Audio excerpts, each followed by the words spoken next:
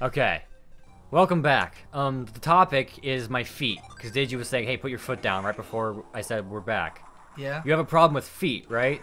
Yeah. Feet Yeah. are disgusting and horrible. Of course. You're ashamed of our own bodies. What are you trying to shelter us from? Ourselves? Doesn't make any sense. Sure. I'm not trying to shelter you from anything. I'm just trying to shelter myself from having to look at feet. It's, I mean... Particularly, like, man feet. Especially if they move too much, as yours do. I see. Yeah, I mean, in order to move around, you gotta have to have feet. The feet have to move. But, I don't know. I don't... That... Hey, you do you. You can be afraid of feet all you like, man. That's not afraid. They're just gross. And it's more about... I am very easily distracted by anything that's brighter than everything else in my surroundings. Oh, so you're racist.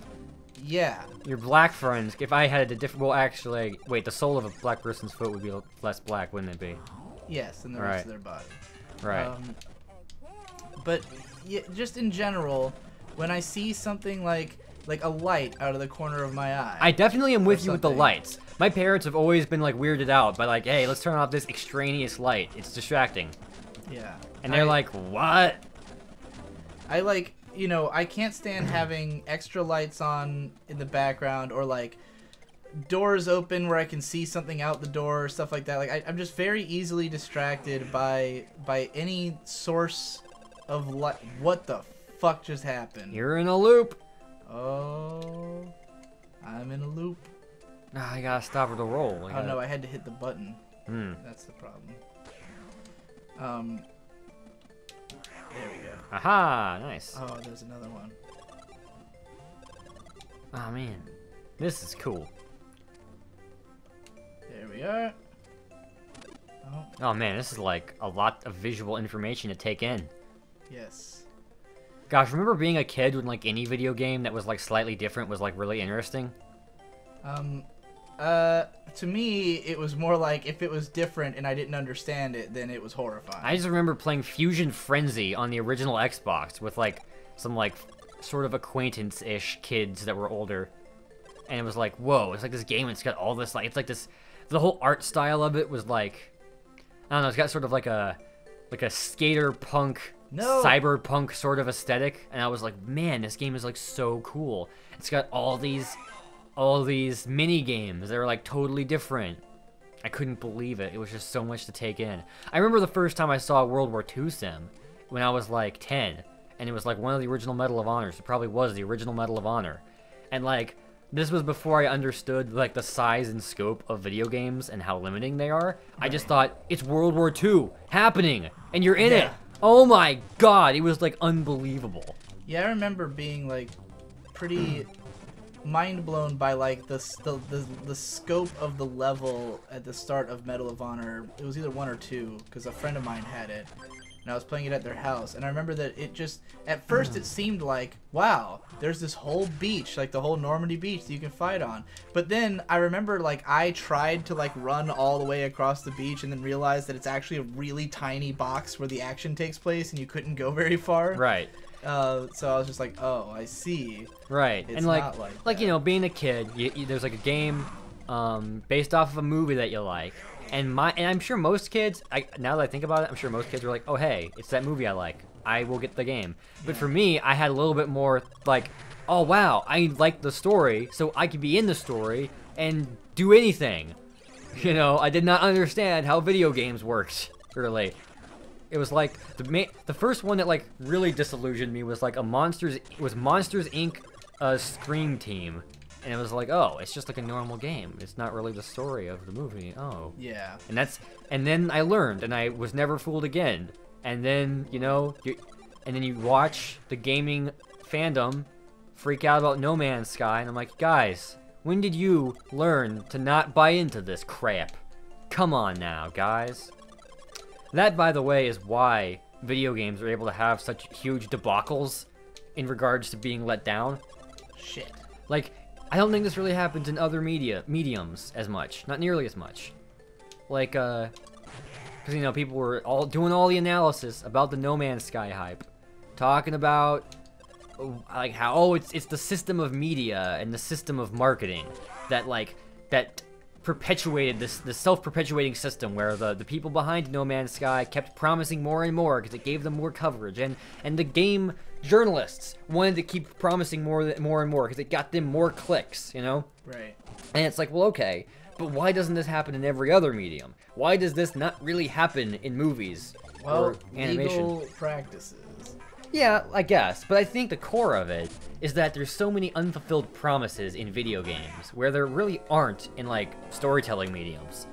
All the two-dimensional mediums, like movies and animation, you know. Like there's nothing they could promise, is what you're saying? Like what could they possibly say is going to be there that's not going to be there? Right, like we've explored the medium of storytelling so much that like everyone knows what its limits are, and like there, it's not like any story can come out that will just be like an all-new dimension of what a story can be, the way that things were in like the late 90s when 3D platformers were becoming a thing, you know?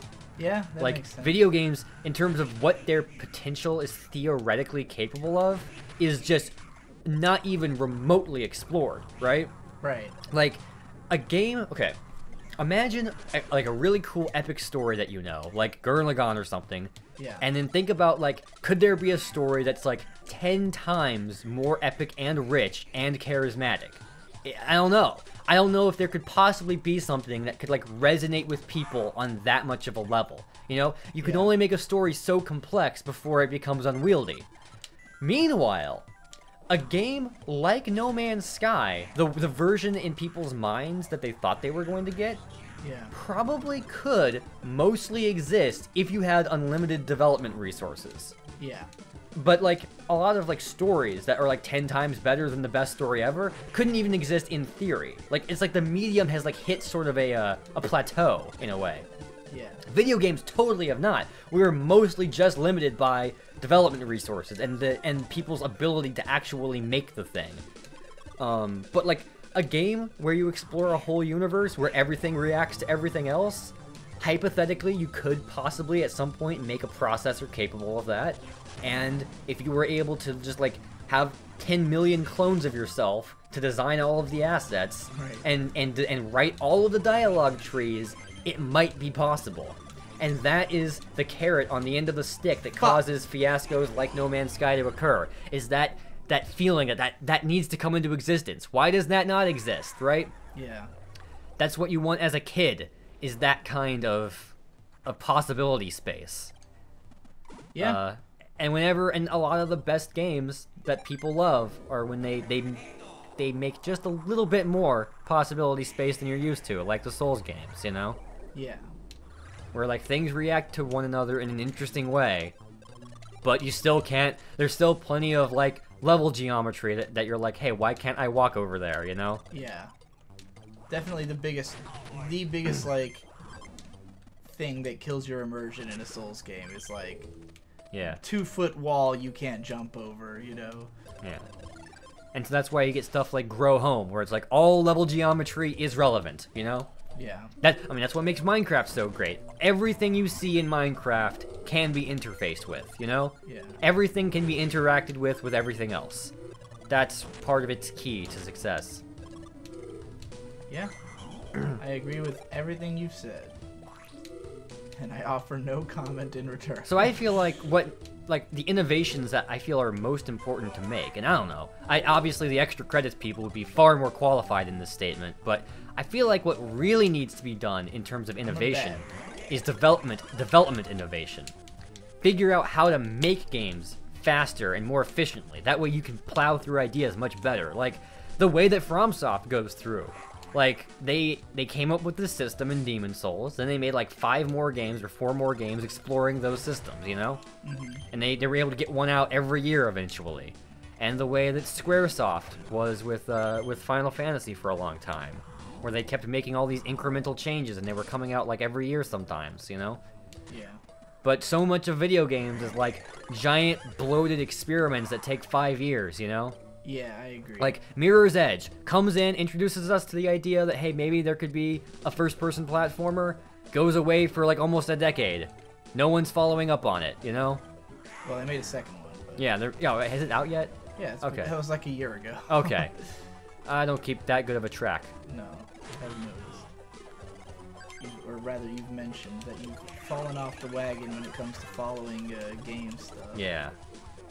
Is that just mostly because you're afraid of getting too deep into game stuff again? Like, Yeah, that's part of it. Like, and a lot of it is like just not being interested in the way that people cover games most of the time. You know, like just like reading the articles. It's like it gets kind of boring. But yeah, also like, yeah, like for the last couple of years, I've just been too busy to read the news and like keep close track. You know, and now I'm not about video games full time, so it's hard to justify that kind of time investment to follow the game news. Yeah, that's understandable. I mean, that's... I was aware they were making a second Mirror's Edge, and I wasn't sure if it had come out, by the way, like... Yeah. I figured that because you said, is that out already? Right. There was a Game Maker's Toolkit about it. Yeah, Game Maker's Toolkit. Yeah, that's what I want. I want people to... video games need to be more derivative. That's what I want. That's why I said that everyone needs to rip off Undertale in the right ways. Yep. But they're too afraid to do it. I don't know if anyone's doing it. Well, I mean, if they are doing it, we're not going to see the fruits of that for a while. Indeed. Can't just make an Undertale in a year. Although Undertale itself was made in, like, a year and a half. Yeah. Wait. No, maybe it was made in 2 years. Anyway. Whoa, geometry changed.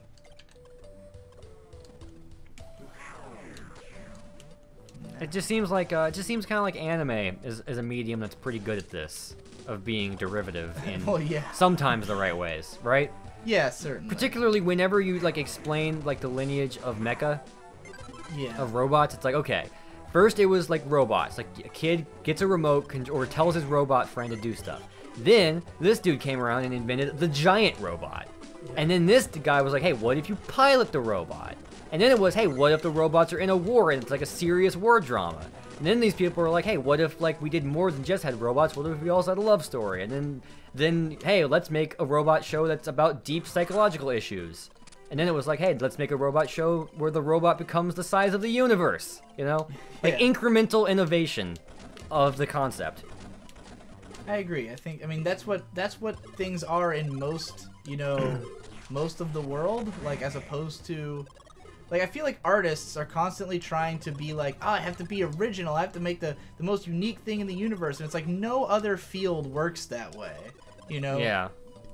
Like, we had phones, and then we thought, what if we made phones that you could carry around? Yeah. And then we thought, what if we made them smaller? Then we thought, what if we filled them with all kinds of cool technology that'll make our lives easier? And then what if we made them smaller? And then what if we made them bigger? Yeah. And then what if we made up our minds? Jeez. And I feel like the biggest problem with the AAA gaming industry is that they're derivative in all the wrong ways. Right. And innovative in all the wrong ways. Yeah. And I say innovative because that's how Jimquisition says it. Innovative. Innovative. In all of the wrong ways. Gosh. The inaccuracy of the Britishness always makes me pause for a moment.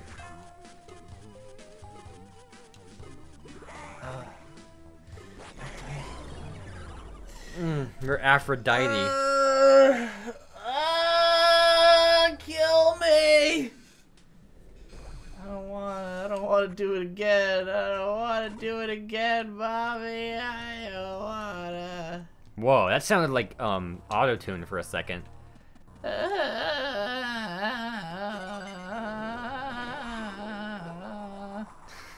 Yeah.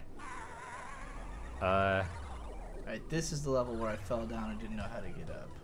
Help, I've fallen and I can't get up. Yes, that meme. That good old-fashioned meme. Okay, so I was down here, and I was just like whamming my head into shit. And I... Oh! What? I fucking did that last time! What? Okay, so these are just destructible.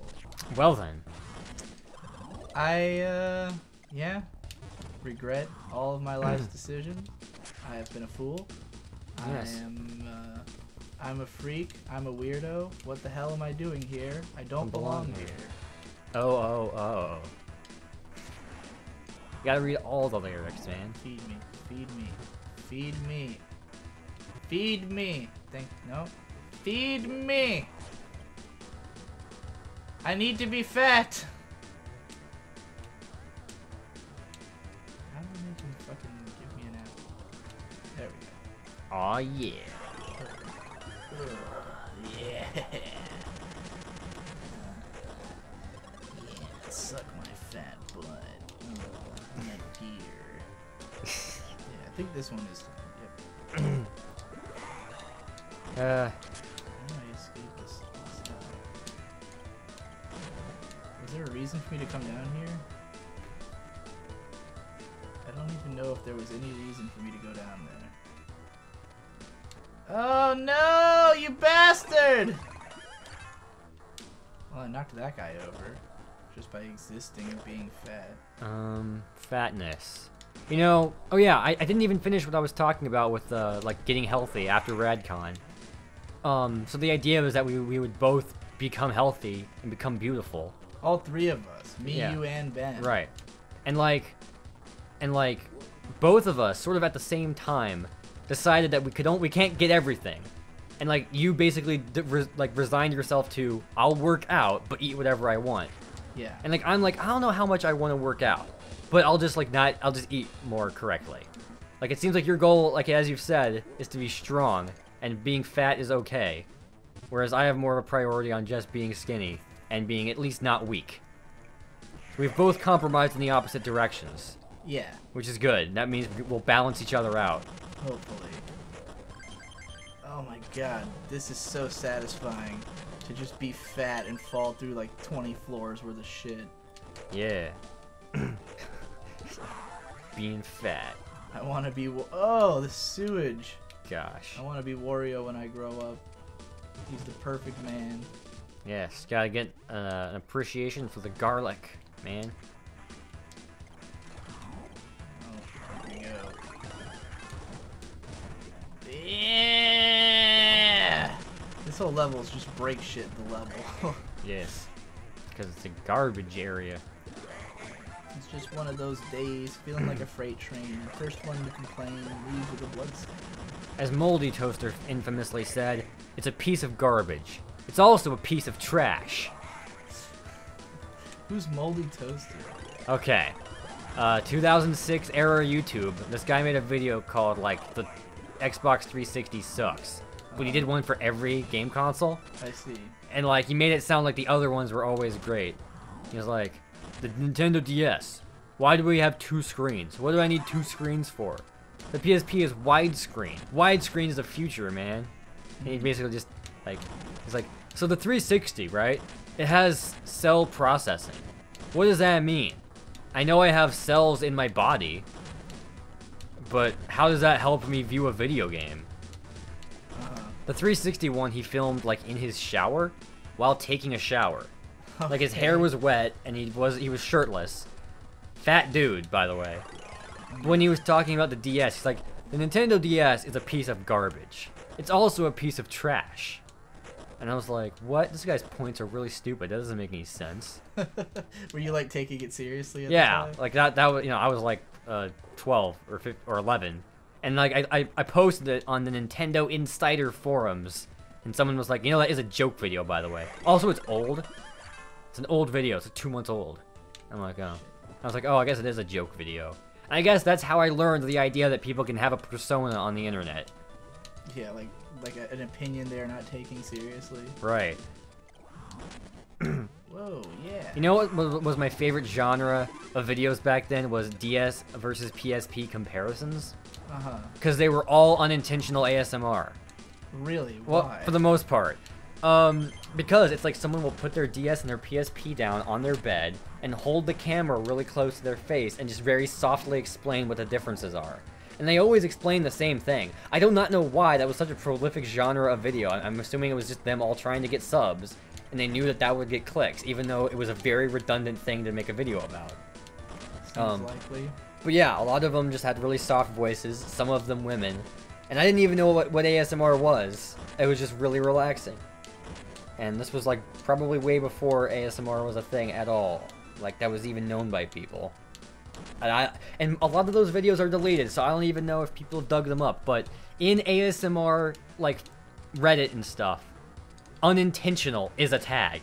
I see. Because like it has its own appeal, you know. Like it's like them not trying to do it has its own dynamic to it.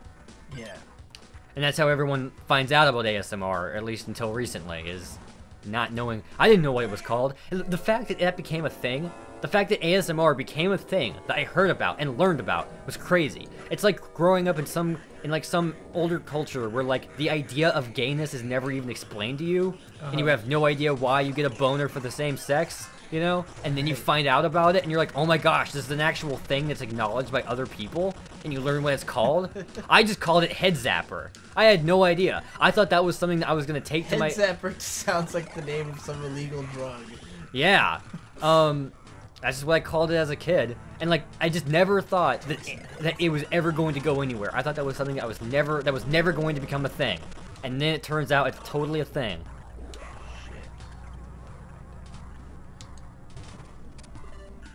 Take some head zapper, man. It'll relax you real quick.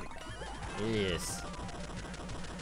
I've always been wanting to do like a top 10 ASM artists video, which is what they call them, ASM artists. But I just don't ever listen to enough of them. Like, what happens is I fisk around for the right ones, for the right ASMR videos, and then I just listen to the same ones a bunch of times because they're usually the perfect ones. Makes sense. Also, if you listen to it too much, your tolerance goes up. Shit.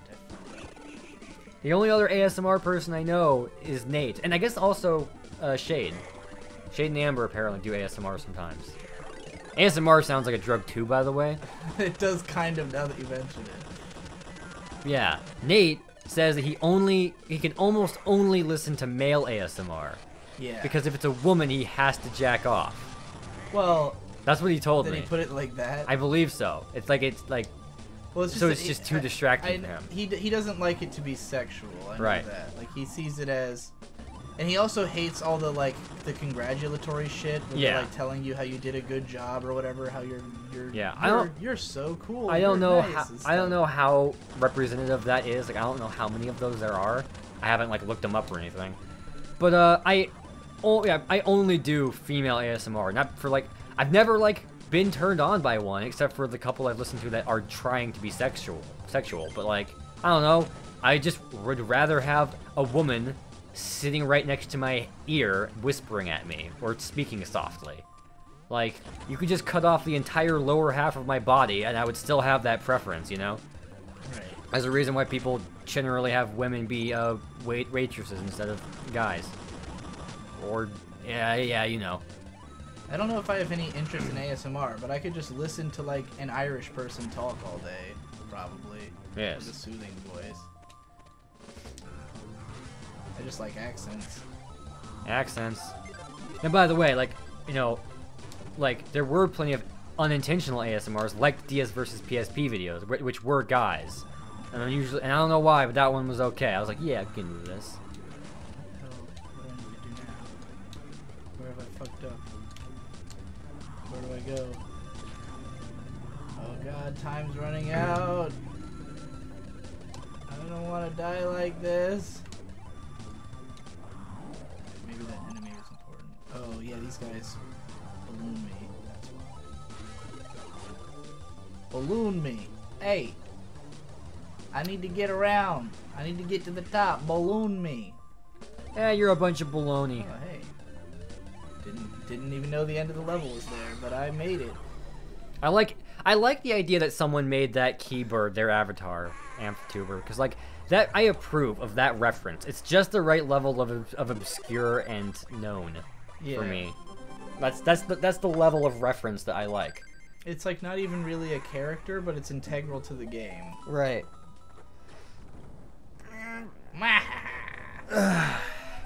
One of these days I'll play through all the Wario games. Because there's a Game Grumps where they played this one Wario game that's on like the GameCube. That was like it's like a 3D platformer, but I've always seen that. Like, what's it called? Like Wario World, I believe. Yeah, I think so. Yeah, that's the And one. Where, yeah. I'd never even like. I think I knew about its existence. Yeah, I've but always known about its existence. I just don't know what it's about. I'd never seen anyone play it before. Like, I'd seen no footage from it. I had no idea what it was like. And then they were playing it on Game Grumps, and it looked fucking awesome. It was like super cool, and I was like, how did I, who grew up on the GameCube, like, you know, played the vast majority of GameCube games that anybody cared about, and somehow I never even saw what this game looked like. It was pretty shocking. So I do want to play that game sometime. See, when I had game consoles, I just didn't want to rent games because it just made me nervous, you know? I only rented games a couple of times, and it just felt unsatisfying. I didn't have more time with it. So I only ever got games that I could buy, and I just had so few. Like, every console, like I mean, my DS, ended up buying like 25 games for it. That's by far my record, I think. I mean, unless you count, like, you know, Steam, so I guess it doesn't count, but, you know, anyway. Yeah, I just never ended up buying that many games for consoles. It was just always too much money. I should have learned. I wanted to learn more about illegalizing media sooner. If only I'd had a person. I love that you've invented this term and you use it all the time. Illegalizing. Well, it encompasses, you know, torrenting, downloading ROMs, you know, streaming, doing like cracking a program. You know, it all goes. Like, people like to use the term pirating, but sometimes it's not quite pirating as much as it is copying or like. So just illegalizing. It's the perfect term. Even though it means something different. You know, make something illegal would be to illegalize. Yeah. Yeah. Oh yeah, playing video games. You just said like you had something to say, so I was just letting you continue. But yeah, for me, because I grew up on consoles and stuff, and it was like, we just didn't have enough money to buy games usually, so we rented them just because it was, we were poor, you know. I mean, like, we didn't either. We just almost never bought games. Like, we bought, like, like, I probably bought, like, maybe 4 GameCube games. I'm like, it's, like, very small amount, you know.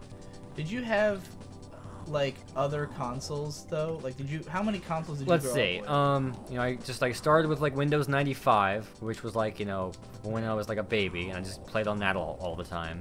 Then when I was, like, 6, we got a PS1, which was a PS1. Not the PS2, just because, you know, the PS1 is so much more cheap and had so many more games at the time. So you're saying the PS2 was out? Yeah. You had a PS1.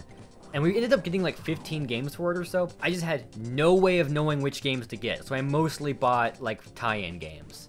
Right. Like, there was a pinball game, that was by far like the one I enjoyed the most, really. Like, I mean, the Toy Story 2 game is pretty well remembered and it's pretty decent as a collectathon, so that one's good. But everything else was like a total wash. And like a lot of the cool stuff was like T-rated and stuff, and I was like 10 at the time, so it just was like harder to justify. Buy it for you. I don't know, I probably could have convinced them, but it would have been like hard. And again, I wouldn't know which ones were good. See, the important thing to understand about me is I'm like the first millennial in my extended family. I didn't have anyone who was like older than me who could like guide me through anything. Yeah. Like the only people who were close to my age were all women. My older cousins, the youngest of which is 8 years older than me. So, and none of them are like into nerdy things at all. So, it was just me totally on my own. Like, if it weren't for the internet and getting into the internet big time when I was like 11 or so, there would have been no way for me to like learn jack, right? Yeah. I mean, and then also magazines, but I didn't get into magazines until a little bit later, but. So, yeah, PS1, that was kind of a wash. Then we got Game Boy Advances, Game Boy Advance SPs, me and my brother. But again, I only ever had a few games for it.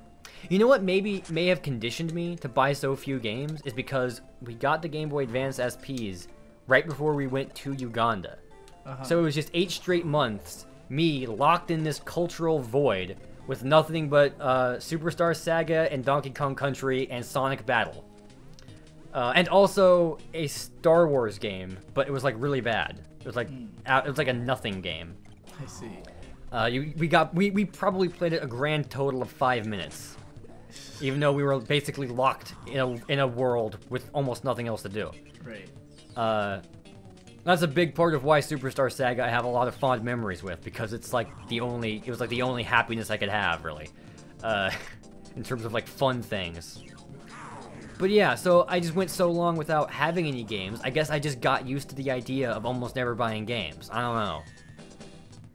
Makes sense. I guess also when I was like 14 or so, I mostly was buying music and stuff. Another thing you really shouldn't ever pay for. Well, unless you really want to, but like you shouldn't be paying for music when you haven't even listened to it yet.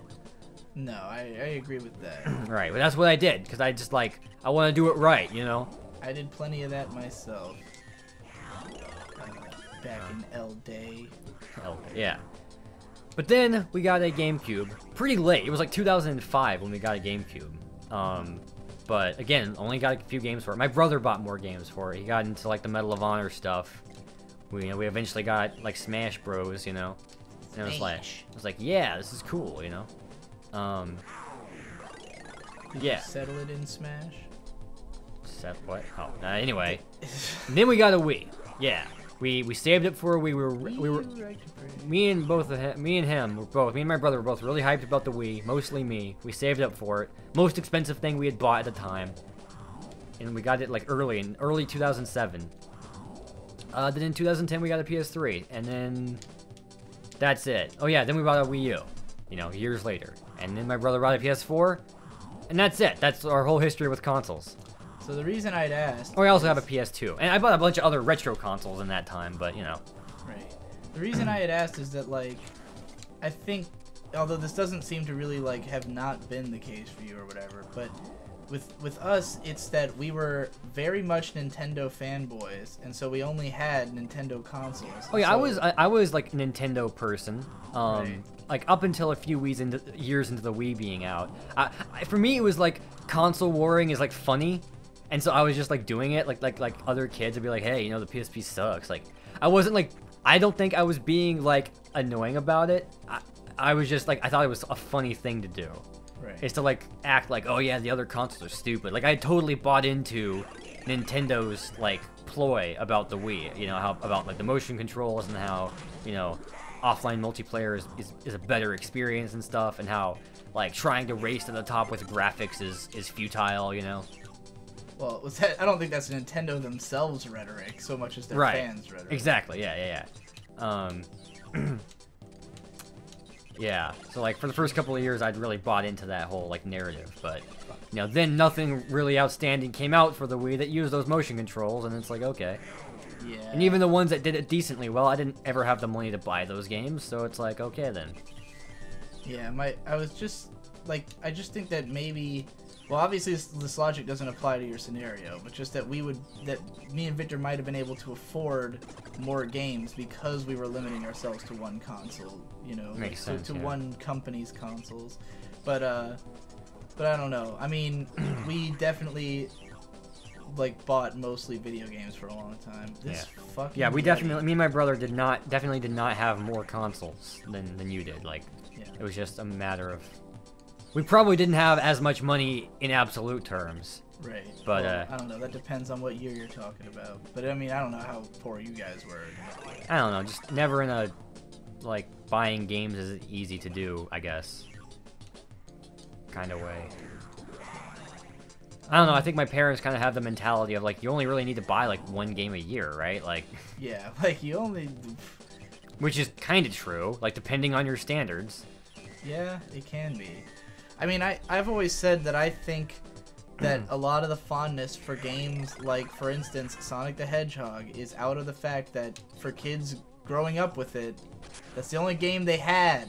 And if you only have one game, then you're going to get really good at that game, you know? Because Sonic's a game that gets more fun the better you are at it. Like, if you play and you're not good, the game fucking blows ass because... You just constantly are running into things and losing momentum, and you feel like an idiot, and it sucks. But if you get amazing at the game, then you build up momentum constantly, and you're like, you know... And then it becomes pretty good. Yeah.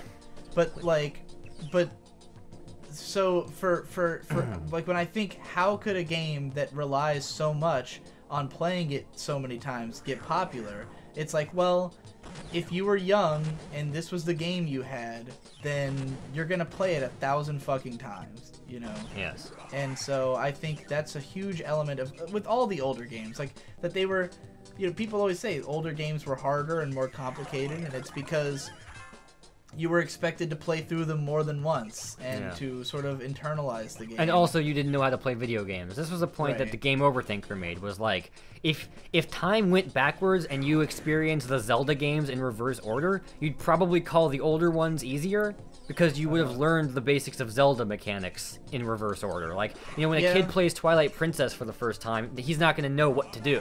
Whereas you know, you basically already have had half the design document memorized. Yeah. You know, because you've played Ocarina.